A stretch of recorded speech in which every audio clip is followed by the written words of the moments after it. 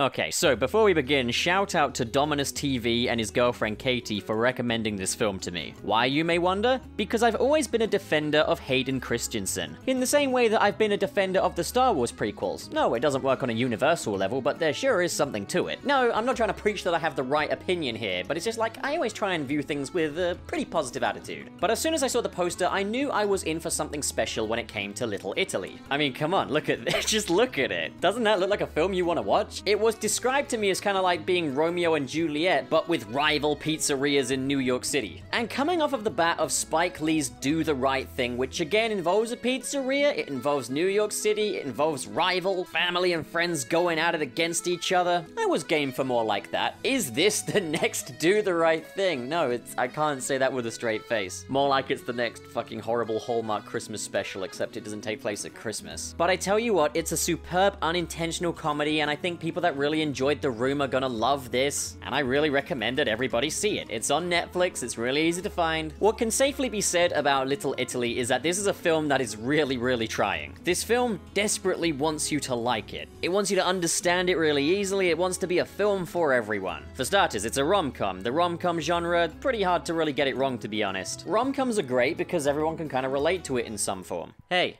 you, don't take offense to that. Chin up, you'll get there someday, champ. Don't worry, you're a real looker. As well as that, films that revolve around a foreign culture tend to be quite interesting because there's a certain degree of insight there. There's stuff that we as an audience can learn. For example, the Pixar movie Coco. We learn a lot about the Day of the Dead and the Mexican tradition. It's a great time, you learn something from it. Concepts from other cultures often make for interesting movies. And I mean, Italian-American movies are usually a winner. I mean, look at Goodfellas. And it's all a feel-good movie. Sure, it's Romeo and Juliet, but it's Romeo and Juliet with a happy ending. And everyone's happy and cheery, and there's lots of parties in this film, and there's lots of pop music. So under any normal circumstance, this should be a pretty easy, pretty simple win. Decent little crowd pleaser. However, well, that would be the case if they didn't fuck up absolutely everything. From the get-go, I knew that this wasn't going to be the easy viewing that we've come to expect from the rom-com genre. We're seeing the antics of these two playful children in Little Italy, and those are the two star-crossed lovers for the film. Don't ask me to remember their names because I don't. And they're playing pranks on an old man, and they're so mischievous. They're such free spirits, and to really add to that, the two main characters, the two lovers, Hayden Christensen and Emma Roberts, who you might know from American Horror Story and Beating Up Evan Peters, they are narrating the movie together, while making googly eyes at each other, and joking around with each other, and it's fucking insufferable. Fortunately, they completely forget to do that about midway through the film. And they're both from rival families, but they've got an obvious connection between the two. Again, Romeo and Juliet, and the different families own different pizzerias. One is famous for its great dough, the other is famous for its great sauce. One of the first jokes of the film, this is what they lead with, and this is also what they close out with, is, "What's in the sauce? Nunya." Oh, Nunya? Yeah, none your business. Oh yeah, that landed alright. Like the drone that I had for Christmas in 2016 that burst into flames, and to this day my girlfriend still takes the piss out of me for it. Now, in this time, Emma Roberts has moved to England because she's training with a top British chef to open her own restaurant over in England. She says how scary this chef is, and it cuts to a joke where she's got two baguettes over a person's face. She's like, "What are you?" And then he's like, "I am a moron sandwich." That's it, that's what you need. Meme comedy in the first act. That's perfect. And again, with the delivery, it really does land. Like the flight I was supposed to take to Germany, but Ryanair cancelled and didn't refund me for! Oh no, I got meatballs on my hoodie. I'd better go change. And speaking of meatballs, did I mention everybody in this film is Italian? Or at least they are supposed to be. What the fuck is this? Hayden Christensen rocks up covered in bronzer with his hair clearly dyed black. And his family are just about as stereotyped as it come, and the same goes for Emma Roberts' family. Hey Tony, look, it's Uncle Paulie! Hey, it's Uncle Paulie! How have you been, Uncle Paulie? Where's my sarsaparilla? How's Marie? Sarsaparilla! Now, Emma Roberts has returned as an adult to visit her family, but she doesn't intend on staying, because her family are locked in a feud with Hayden Christensen's family, but they won't say why. Their fathers really hate each other, and their restaurants are great rivals. Oof, I really wonder why these two hate each other so much. Gosh, I really hope they can put their differences aside. Ooh. But will they though? But then there are other will they won't they questions, because Emma Roberts appears to be a little bit taken by Hayden Christensen. But they're rival families, you don't understand. So there's this bar that they like that's owned by a Chinese fella who pretends he's Italian. Yeah, They got a cheeky bit of chemistry between the two. They got a cheeky bit of playful banter. They're kind of rivals, but there's a love between the two of them. So they play a game of football, and whoever, you know, fails to make a goal, I don't know, they have to take a shot or something. I mean, I've noticed something about this film is the attitude towards alcohol in this film is that of a child who has never drunk alcohol before. There's a scene where the two fathers who are in the bit of rivalry are at this bar, and they're gonna fight each other, and the Chinese bartender fella, he pulls out these Peronis, he's alright guys, it's like he's handing Peronis out like they're tequila. You know, he's like, oh, you're gonna get really wasted for this. It's just one beer. Oh yeah, one beer, that's really gonna give you the fighting spirit, isn't it? Don't worry, you won't feel those bruises. You've just had a beer. So yeah, Emma Roberts wants to leave it all behind. She's had enough of this place. She's just coming back to visit her family, but she intends on staying in England. And while she is very much in love with Hayden Christensen, she's like, oh, but he's got another girlfriend who's a stewardess, and she's got a love rival who appears in one scene and then is never seen again or mentioned again. Okie doke. So then she goes to this party thing with family, I don't know, and there's this guy there, and he wants to sniff her feet, but then she has to go pee-pee, and then she goes to cook a pizza with Hayden Christensen, and they're all like taking advice from each other, and they make the perfect pizza. It's just, mamma mia.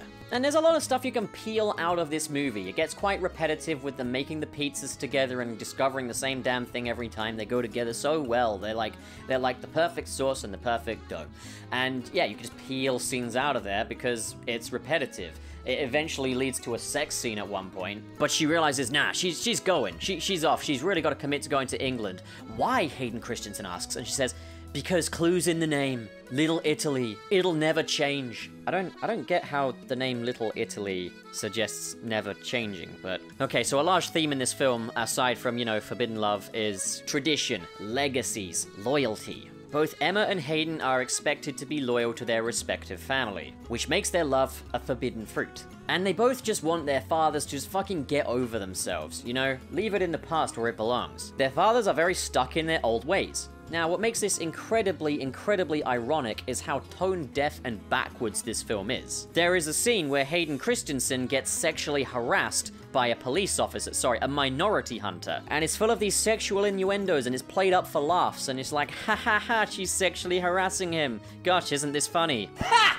Oh yeah, did I also mention there's like a juxtaposition? There is an old couple, it's like the grandparents, and they want to be with each other, but the old lady swore she would never love another man again, and she's loyal to her old husband who died, but this other guy's just really pushing for it, and she slaps him, but he continues pushing for it, and then she agrees to marry him. And what's really cute about it is that while they're really old, they both really love Starbucks, because, you know, young people really love Starbucks. And then all the baby boomers in the audience are like, ha! Riveting satire on millennials! Sorry, just be right back, let me just go beat up my wife for a second, because she didn't season the chicken right. Also, then there's a scene where there's like a bit of a friction between Emma Roberts and Hayden Christensen, and he steps out of line and she slaps him.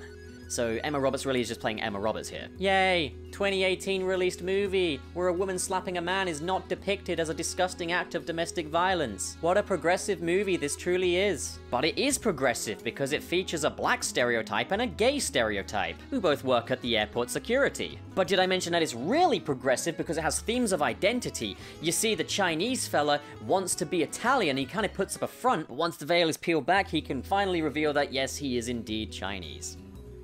Also gay. And while he and Hayden Christensen share a hug, he grabs his butt, which is fair enough. Anyway, there's a great pizza cook-off going on, and Hayden Christensen and Emma Roberts are supposed to compete against each other, and they cook their rival pizzas, but they mix the sauce with his base, and he gets the prize, but then he says, nope, it's a fraud, I used her sauce. And she's just like, you know what, fuck this, I'm tired of my family fighting, I'm off to the airport, this is stupid. Gonna go start that fancy restaurant that I've been working on for ages anyway. And it all gets a little bit Love Actually when both the families all go to the airport to try and stop her from leaving, and Hayden Christensen's like, but I want you, and she's like, they're never gonna change. But then it's like, okay, it's time to reveal why these families hated each other. Okay, so this is the big question of the movie being asked. Why do their papas hate each other so much? Well, together, they won a pizza contest and they were gonna start their own business. One of them wanted to name the business after his grandparents because they made the sauce. The other one wanted to name the business after his grandparent because they made the dough. It turned into a big stupid food fight, and then they basically realized, oh, we were fighting for nothing all along. Those grandparents are gonna be getting married to each other. And they didn't even care in the first place. So remember when I said that there's so much of this movie that you could just peel out of the film, and it doesn't need to be there. This revelation basically just peels the whole movie out of existence. Like, what is... There's nothing. Like, I get it, it's supposed to be an overblown conflict that's gotten way out of hand, and the two should do the right thing. But there was absolutely no attempt at justifying this storyline. So they all patch up their differences, they have the wedding of the two old people, the stern British chef lady is there and she's really impressed with the pizza that Emma Roberts has cooked. Emma Roberts and Hayden Christensen are now together as a couple, and the grandmother reveals she's pregnant, and everyone celebrates, and I'm just like, I'm sorry, I have concerns. I think there are very reasonable concerns here. You're like 80. Like, that kid's gonna grow up with no parents. There are reasonable concerns here. And then the narration kicks back in, and Hayden Christensen's like, hey, you never did tell me what was in your sauce. And then Emma Roberts is like, I did tell ya. None ya. And he's like, oh yeah, none ya. Yeah, none ya business. And then it ends and the credits roll, and holy fuck. So that was Little Italy, and I would definitely give it an 8.5 out of 10. Now that was pure kino. Now in all seriousness, I know why I subjected myself to this. I knew it was going to be bad, and it was bad. It didn't disappoint. It wasn't boring enough for me to be like, I want to switch this off, but it's a painful watch. Is this Hayden Christensen's worst movie? Well, put it this way. The love dynamic in Star Wars Episode 2 Attack of the Clones is more convincing than this is. I swear, there's so many instances where you can almost just hear the director saying, okay, now smile a little, now chuckle a little, you want to be happy, you want to be feeling good, you're in love, you're a little bit horny. George Lucas did love better than this. There's your hook, there's your point. Any credibility this film may have ever attempted to have is completely blown out of the window by the score of this film as well. It's got all of the makings of your crappy Hallmark Christmas movie score, where the music is just about as basic for the scene as you could possibly get. It's silly, it's over the top, it's obvious what the music is trying to tell you, there's nothing to remember, it's mood noise. It is like the producers took one of those composers and gave them a brief that just said, sound Italian. Because while the actors go ham on the Italian accents and the Italian lingo, the music is just so ham on the Italian sound as well. I'm not Italian, I don't know many Italian people, but, like, Jesus Christ, is this film ever built on stereotypes? It doesn't stop at Italians, as I said. Black and gay stereotypes, Chinese stereotype, and an Indian stereotype, who's like a main character who disappears by the second act. It's really strange. What a fucking circus this movie was. This is one of those good bad movies, though, where it's so bad, it's got a lot of additional entertainment value because of that. I was never bored while I was watching it. It's just you never know how this film is going to make you roll your eyes next, and that's part of the surprise. And as a rom-com, it's kind of successful because it did get laughs out of me. Completely the wrong kind of laughs, but it did at least get laughs out of me, which is more than can be said for, say, Wanderlust. So if you enjoyed The Room and want something that's... you wouldn't want to watch this at the Prince Charles Theatre, but it's still pretty unintentionally terrible, check out Little Italy, the most tone-deaf rom-com I have ever seen. What do you think, guys? Comment below and discuss, and as always, if you enjoyed this video and you want to see more like it, why don't you head over to channelpup.net, where you can visit our blog page, Dr. Blogtopus, but you can also buy merch, such as this tasteless t-shirt. And I mean, if you insist here, guys, maybe hit subscribe, maybe hit the like button, and in the description below are the links to my social media handles, including the Patreon, where your contribution can help me run this channel, and really keep it alive. That aside, I am really grateful that you checked out this video today. Thank you so much for watching, fellow home dog. See you on another video.